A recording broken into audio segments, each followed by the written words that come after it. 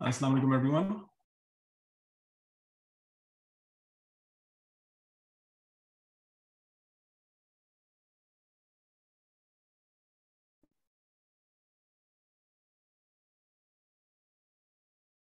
Okay.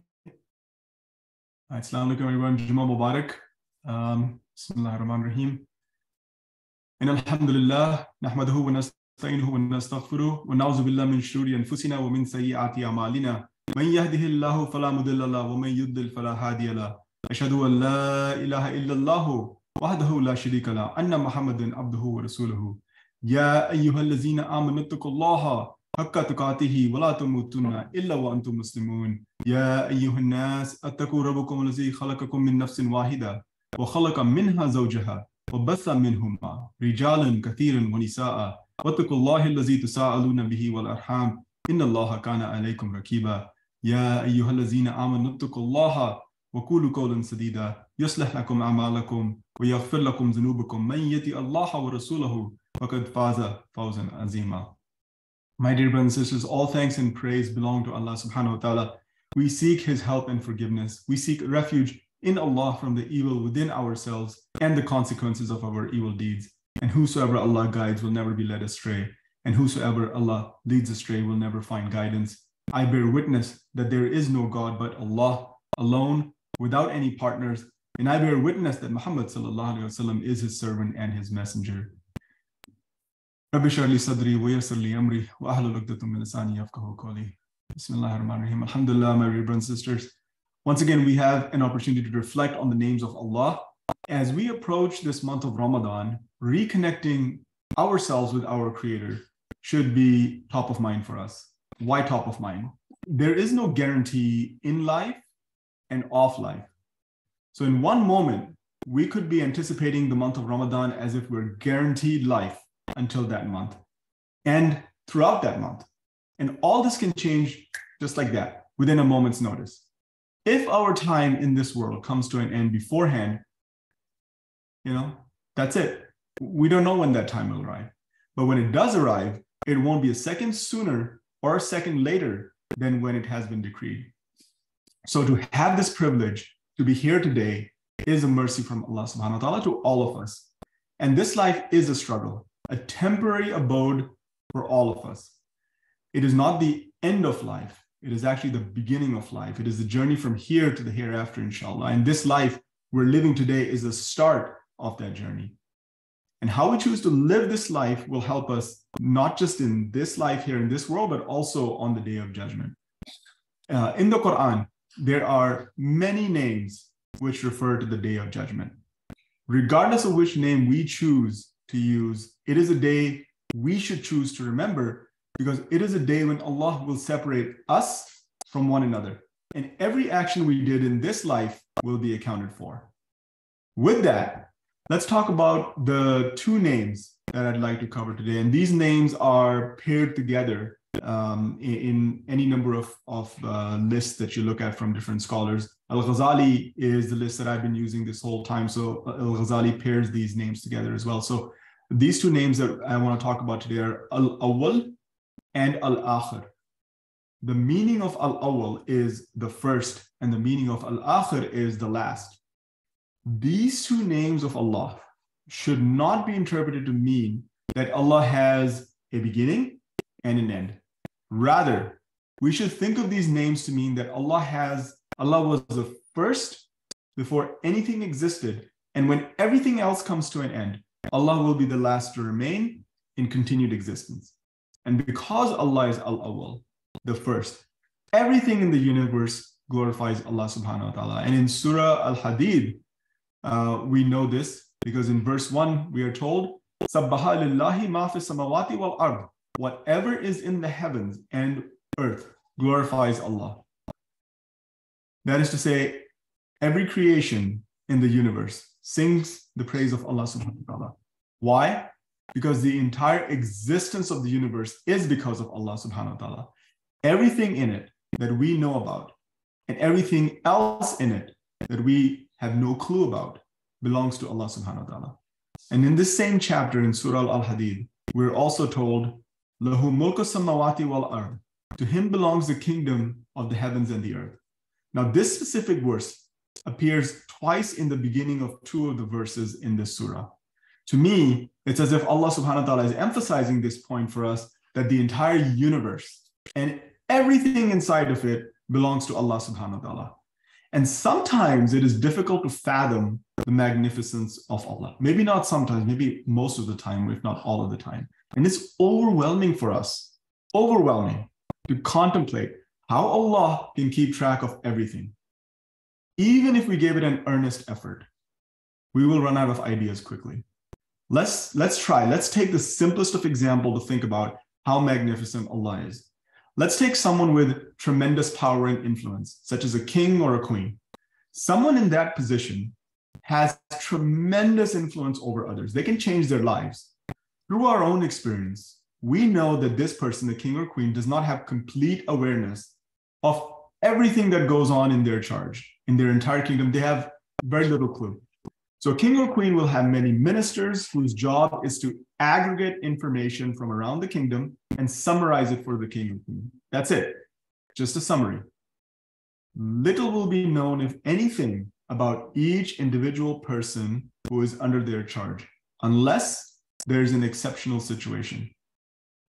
And if we were to have a conversation with this king or queen and ask them about a single individual in their kingdom, unless that person knows them well, the king or queen will have no words to say about them. Why? Because they don't have the depth of knowledge about every person in their realm. That is not the same with Allah subhanahu wa ta'ala. We're talking about everything that goes on in the universe, here on earth and in the heavens, time and space.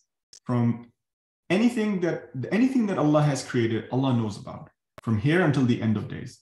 So how can someone like that know about everything everywhere? And Allah answers this question for us also in Surah Hadid. وَهُوَ بِكُلِّ شَيْءٍ عَلِيمٌ. And He has perfect knowledge of all things. Perfect knowledge should tell us that there is no deficiency whatsoever. That is Allah. Allah knows about everything that goes on in the universe, down to the smallest of details. Nothing is hidden. Nothing escapes His awareness. How can this be? How is it possible that Allah has this mastery, this perfection over everything? And then again, in Surah Al-Hadid, Allah answers this question for us. وَهُوَ مَعَكُمْ أَيْنَمَا كُنْتُمْ وَاللَّهُ بِمَا تَعْلَمُونَ بَصِيرٌ. And He is with you wherever you are. For Allah is all-seeing of what you do. Allah is Al-Awwal, the first. Allah is aware of everything because every creation exists because of Allah. Everything that came after Allah was created by Allah. For a moment, think about how you start your day every morning. Okay? What is the first thought that comes to your mind? What are the first words that you utter when you wake up in the morning? The first thought that you think of regularly should tell you what is important to you. The first words you utter in the morning should tell you where your tongue is being led by your mind. If the first thing you think about are your worldly affairs, then that is what you deem important, at least instinctively. There's an authentic hadith narrated by Abu Hurairah, may Allah be pleased with him. And he said, the Messenger of Allah sallallahu alaihi wasallam said, Allah is the Most High. I am as my slave thinks of me, and I am with him when he remembers me. If he remembers me to himself, I remember him to myself. And if he remembers me in a gathering, I remember him in a gathering better than that. If he seeks to draw near to me by a handspan, I draw near to him by a 4 arms length. And if he comes to me by a 4 arms length, I draw near to him by an arm's length. And if he comes to me quickly, comes to me walking, I come to him quickly. End quote. That's the translation of that hadith. So just like when you start your day, think about how you end your day right before you go to bed, right before you close your eyes.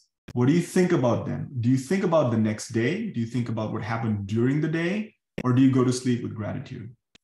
The best example for all of us, not just Muslims, but also for non-Muslims, we are told is the life of the Prophet, the seerah of the Prophet sallallahu alaihi wasallam.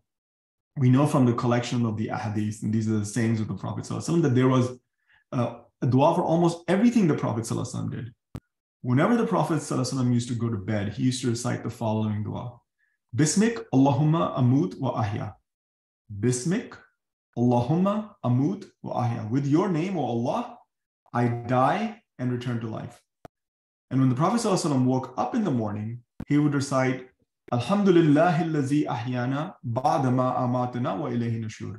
Starting with Alhamdulillah, all praise belongs to Allah. So immediately when he wakes up, the first words that are coming out of his mouth is that of gratitude. Alhamdulillahi allazi ahyana ba'da ma amatana wa ilayhi nushur. All praise belongs to Allah who has restored us back to life after causing us to die, and to him shall we return. You know, we can spend an entire lifetime studying the Quran or the Sunnah, and we will never be able to learn anything. But we can always start now if we have not yet started. So close to the month of Ramadan, what a good way to have that intention to start with just learning a little bit more than we did yesterday. And reflecting on the two names today, Awwal and Aakhir, we should understand that for us, there is a beginning and there is an end to this worldly life. We exist in this world for the pleasure of Allah subhanahu wa ta'ala. How do we know this? We know this from the Quran, where Allah tells us in Surah Dhariyat, verse 56, وَمَا خَلَقْتُ الْجِنَّ وَالْإِنسَ إِلَّا لِيَعْبُدُونَ. I did not create jinn and humans except to worship me. In between the beginning and end, there is a space of time.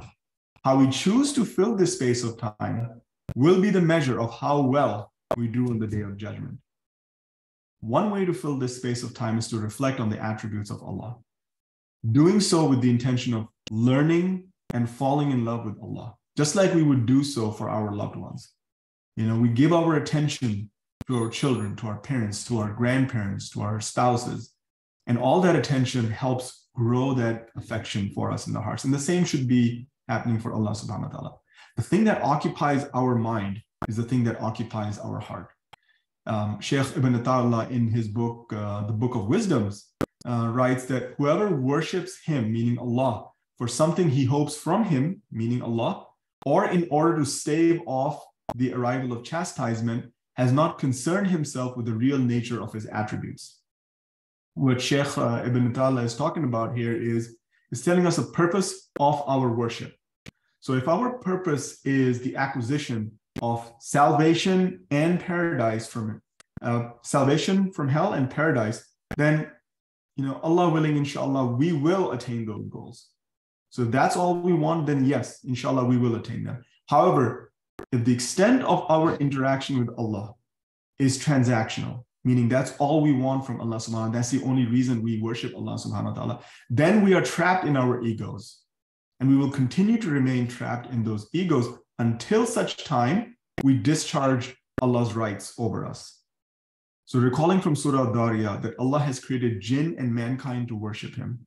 So to have excellence in our worship is to worship Allah for his greatness and glory, not solely for the desire of paradise or salvation from hell. So entry into paradise or salvation from the hellfire should be a result of our actions and the sincerity of our worship, not because that is what we want, that is what we're seeking from Allah subhanahu wa ta'ala, which is why we worship. Okay, so it's the result. So to submit our will to Allah is to worship Allah, truly worship Allah, whether he favors us or not.